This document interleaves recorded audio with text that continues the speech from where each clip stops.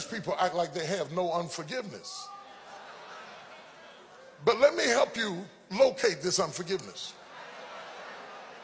Whoever is in your life that when they come in the room, they can change your mood, that's unforgiveness. When you see them, they can disrupt your attitude, that's unforgiveness.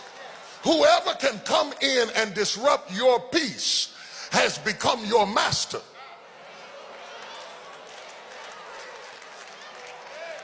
Uh-oh, I'm gonna mess with you a little bit tonight. Because while I'm talking to you, I know them faces is coming up in front of your face right now. Yeah. Those faces are appearing before you right now as a sign that these are areas in your life where Christ is not Lord.